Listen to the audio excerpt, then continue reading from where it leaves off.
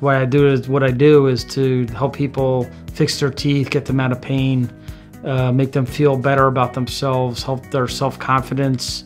Dentistry, a lot of dentistry is a disease, so we're trying to cure, eliminate, or minimize the disease process in people's mouths. So we're getting them healthy. It helps their overall health.